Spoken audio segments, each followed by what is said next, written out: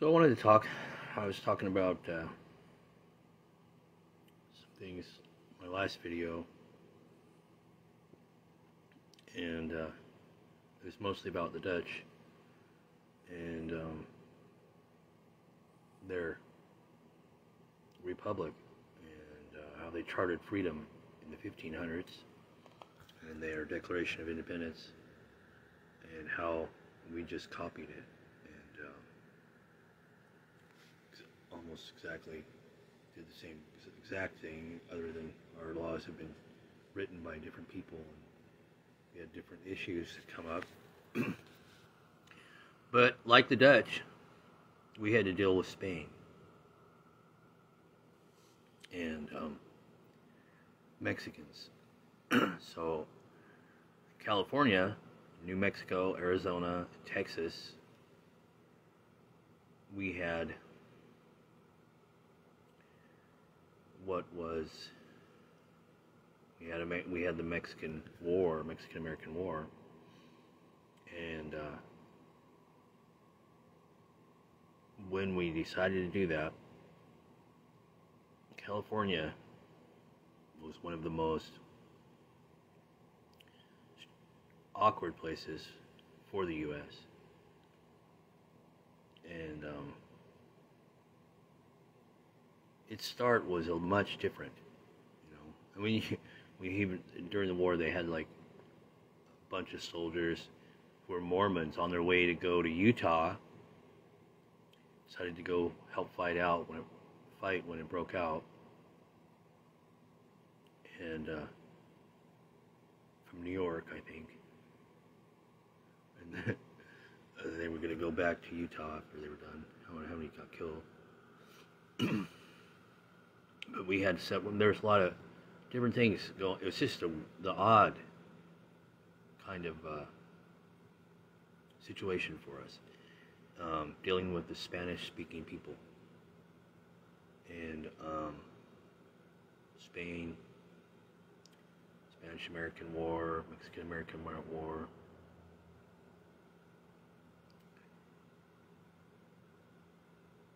And I know that there was one person with the same last name as me.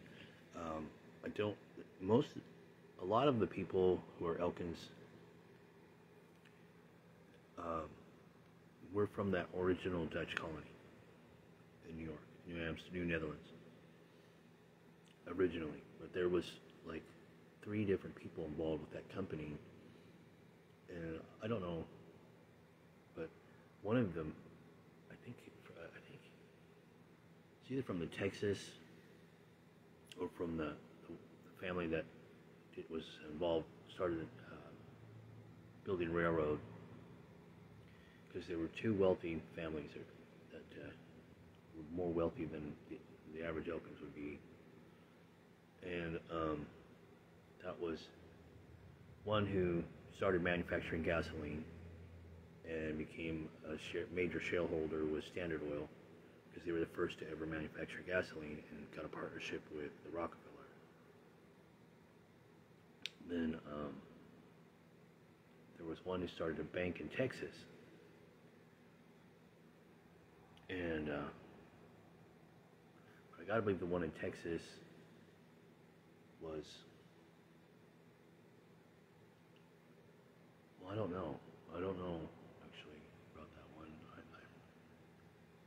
I'm guessing that one was later. So but there was an Elkins. I don't know what family, origin. If it was from the New Netherlands Trading Company, Elkins, like mine. But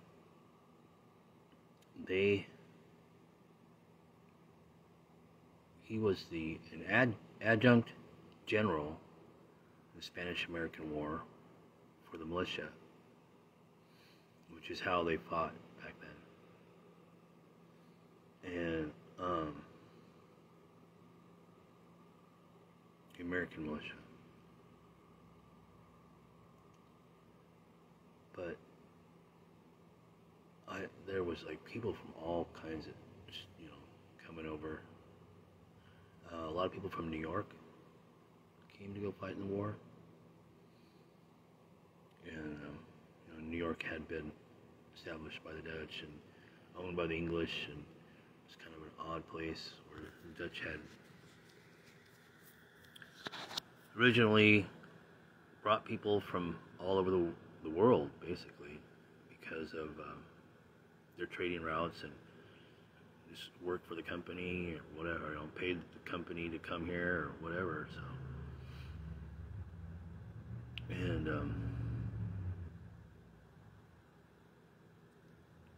so you had those, and by then the country had been well established, so New York was kind of a different place. And Yanks. So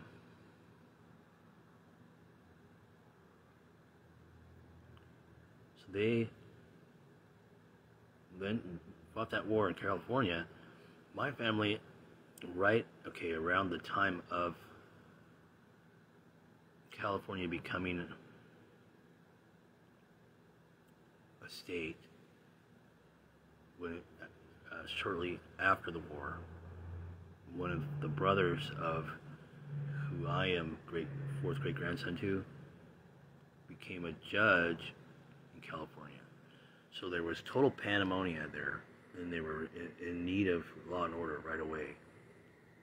And so he moved to Fillmore and started the first store there, and then had an orange. It was the first to grow oranges, and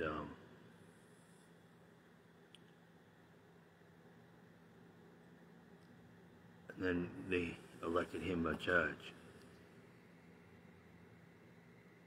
So he was one of the first to bring law and order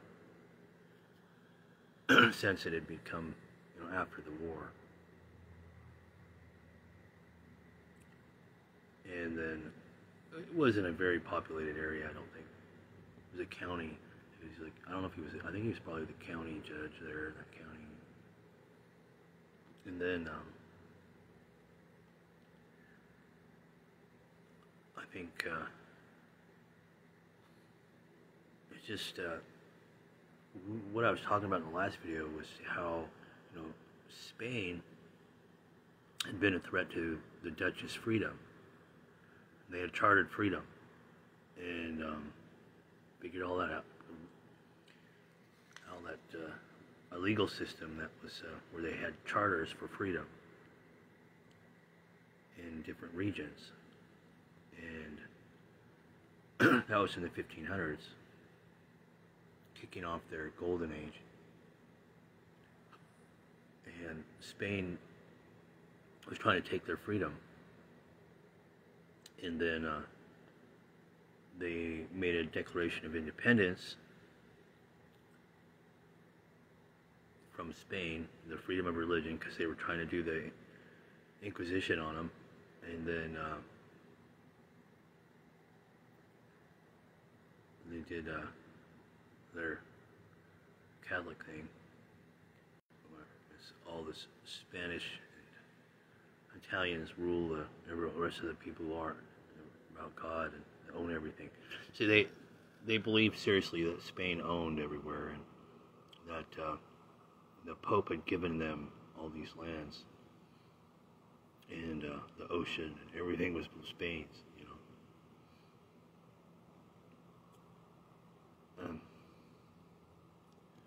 They had quite the delusionary view of the Pope because of early Rome. They really believed in themselves, and nobody believed them in the world. And they had to just, fight Rome, and then when Spain got carried away, they fought Spain, and it didn't work. I mean, they for Spain or Rome, they really just proved wasn't happening for them, and God didn't give them that kind of sovereignty,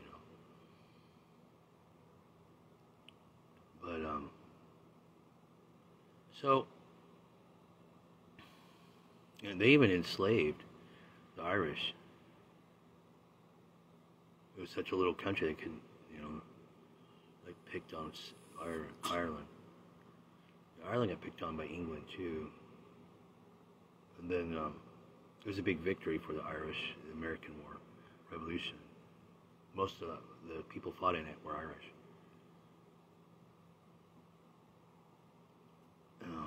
And they were supported by the Dutch and French.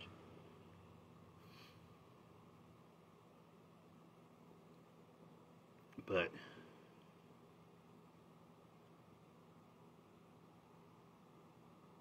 what I see California as, having been an Oregonian and watched the Californians come here, is like Spain, who was a threat to the freedom of the Dutch, their free charters of freedom, their free country they had, the republic. And as we see today, that Spanish speaking place, California, where all of the Mexicans live, and even their constitution, it's Spanish speaking people who wrote it in the early times. And it's not in New Mexico, Texas, all those places.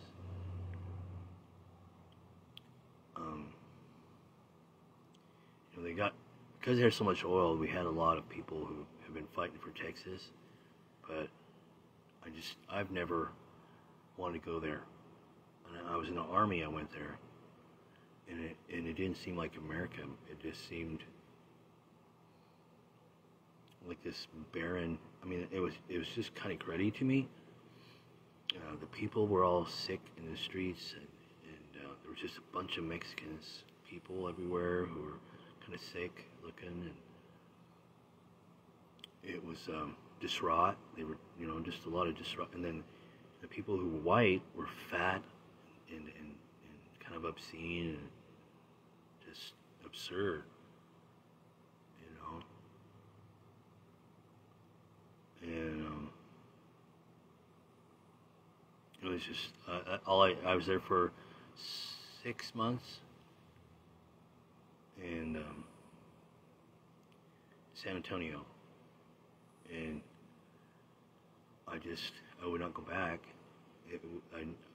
No healthy people anywhere I went, and I went all over that place on my pass every weekend. And I may have seen maybe 5 healthy people, I think, I couldn't believe it. But I was a medic, and maybe people seemed less healthy to me at the time.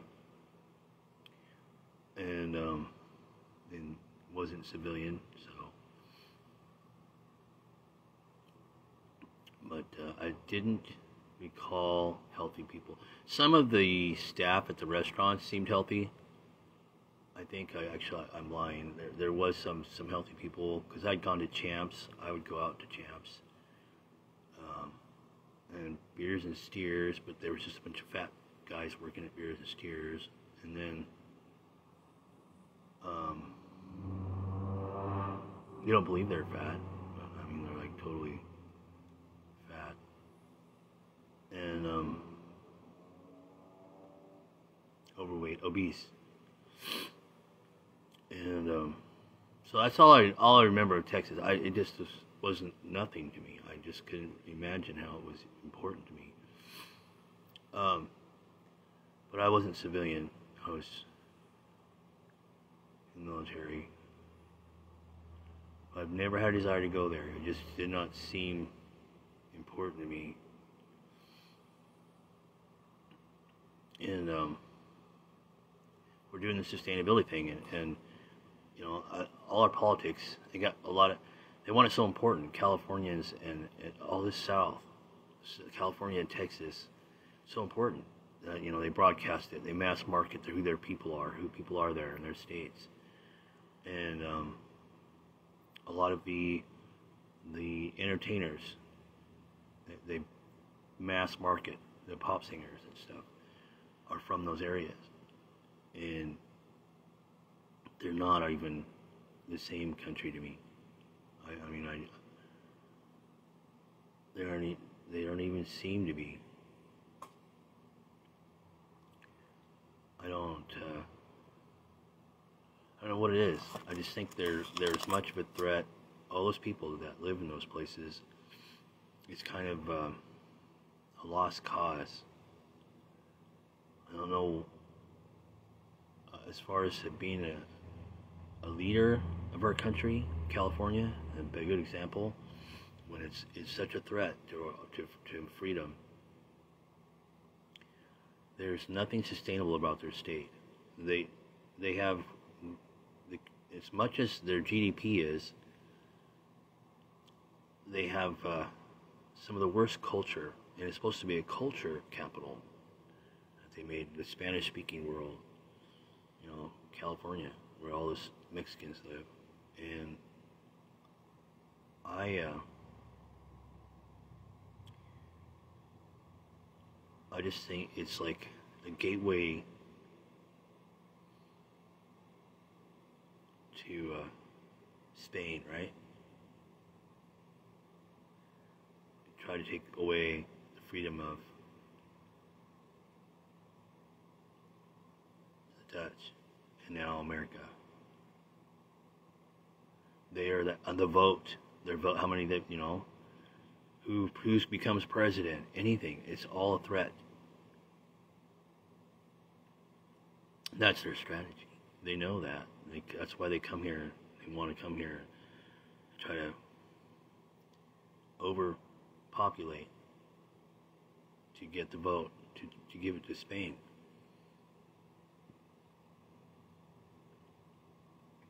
The people in the South, they remind me of what a Confederate would be. And the Confederates were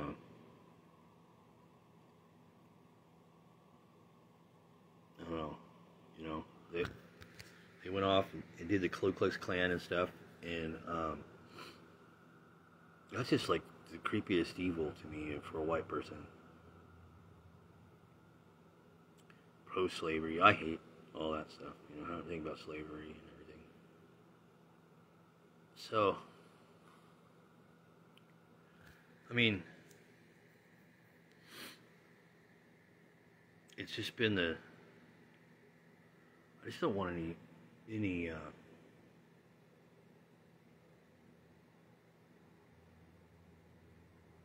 anything to do with those places.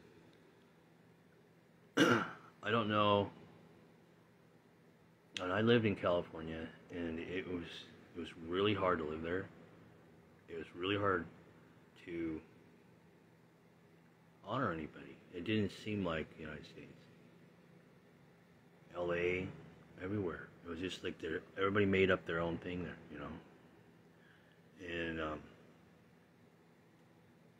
there was no security in the government buildings. I worked in a security company that guarded the government state buildings in Sacramento.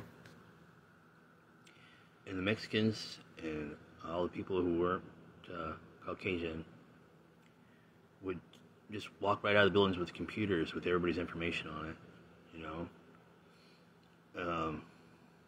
fighting and stabbing and everything at the tax board.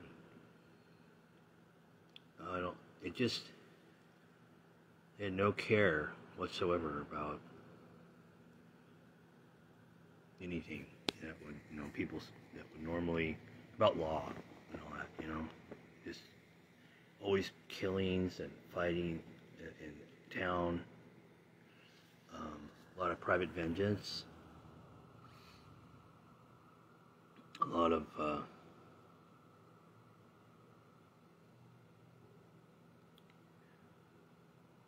real hatred, cruelty, very violent. The ones that and weird political things they would try, on white females. and who are single mothers or daughter of a single mother or single father, and it's like they try to find those white people that can play out their fantasies to get revenge on whites, you know.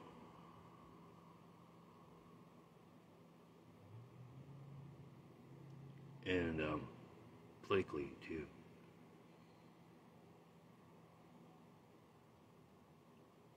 I don't know, you know. I just the freedom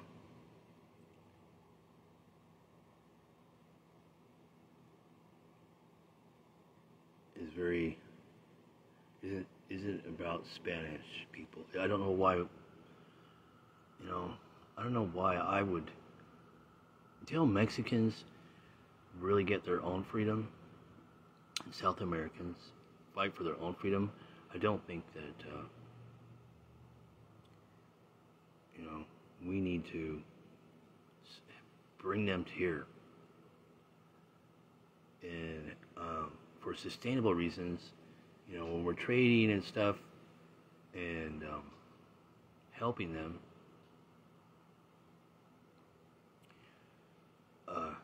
it's just really Spain and the Spanish people. There's a difference, you know, because Spain and Portugal and those places had lorded rights over them, different, like a feudal system, you know, and the Dutch had a republic, you know, and gave their people freedom, and that is what Americans did, and because of the Dutch, and they don't believe that we don't owe them, you know. They're a threat to our freedom, and I don't know, it's hard. I mean, I understand the justice is two ways. When Americans did conquer those parts of the country,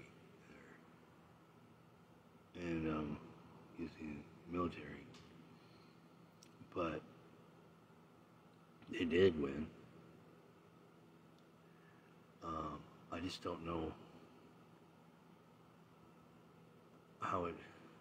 I mean, I don't want it to be the cause of our freedom going away, you know.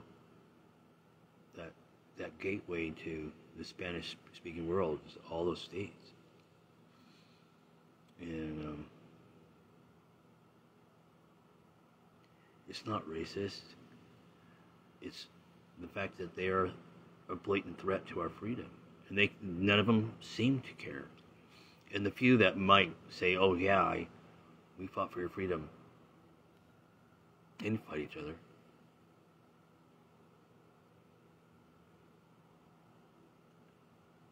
They didn't fight Spain over there plotting, planning, use the Spanish-speaking world.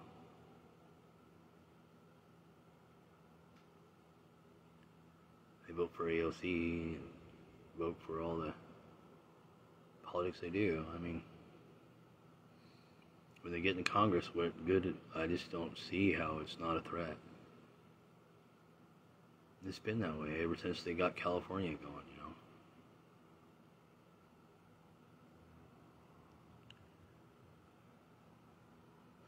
So I don't know how sustainable the New World is with Californians.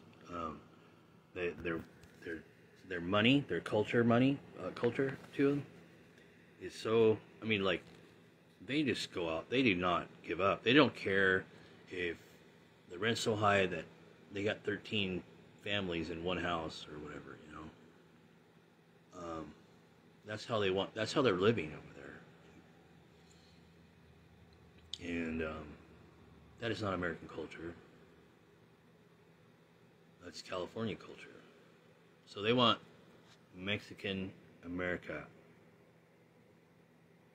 you know, and then they have these tyrannical people. No matter what origin, whoever they came, where they came from. Whenever somebody goes to California, they turn into a Californian, and they're not American. The greediest people they become. And they live immoral. Sex cult started from there. It came to Oregon. As they come to Oregon, our states, the crime's increasing extremely. It's increased a lot, tons, since California started coming. And now there's all these Mexicans. We just had a shooting. We've had in this little town, in 1 year, I'm not sure how many murders, but there's been several. And it's been, you know, there, ever since California started coming here, ever since rock and roll, heavy metal, California, LA culture started coming, that's when murder started rising.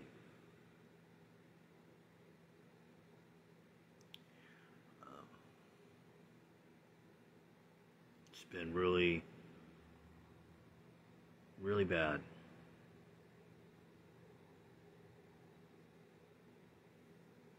And it has a lot to do with California.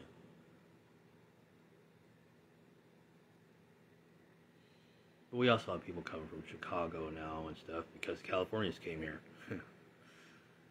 And I don't know. So they say, they got all this great culture. We got Elon Musk down there and the tech guys, and they're supposed to be who Californians are, but they're worse. They're the hippies and people who did acid.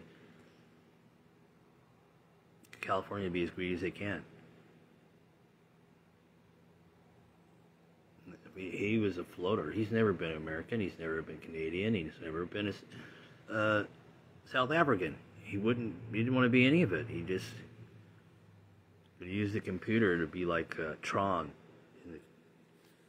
Not on this planet. He's going to go to Mars.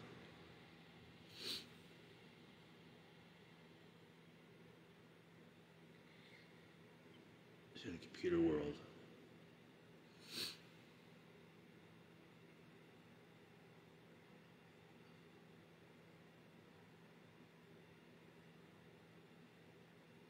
I don't know. It's just not. I think that Oregon took a hit. Definitely bad when Californians came here. But being right there next to California, just farther north, it's reasonable it happened. But we do have a lot of German and a lot of Dutch here, and a lot of Scandinavian, which is different than California.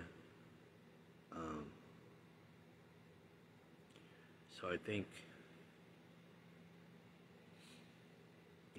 it's not going to get quite like California, but it's getting there. We have some Anglos, Americans, and then some people from Europe who don't care about anybody who's American. And of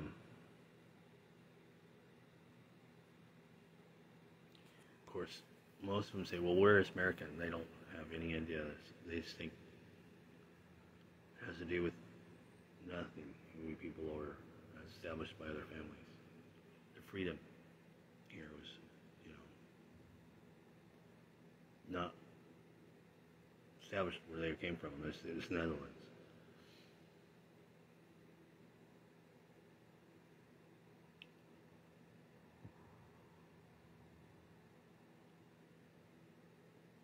They too, in Germany, actually have changed things around. But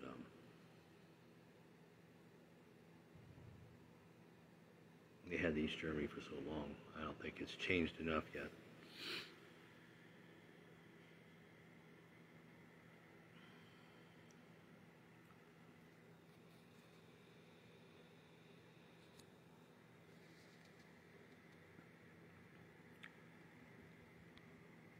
But I just was reading, about the start of Spanish American, Mexican American, and because I was talking about how Spain and AOC was like Spain's threat to the Dutch freedom, where they had the independence, Declaration of Independence. So they're a threat to our Declaration of Independence here, and which was originally about England in this one. But also, since it was copied from the Dutch, and the Dutch were major supporters and had colonized here also, and really volunteered to fight in the war, and were soldiers and revolution, and kind of think it was just pretty much the Dutch coming to them and saying, okay, if you're gonna do this, do it like Dutch government, and build it, charter. We had chartered freedom over there, and you just didn't have it. You don't know what it is, but let's do it, the freedom thing. So they got their freedom still, the Dutch, and those people got turned on to it. They didn't. His ancestors never had it, and Dutch had it for a couple hundred years. I didn't think they didn't want to give it up. And then it comes AOC. And all the Spanish-speaking world of Californians, New Mexico, Texas, whatever else.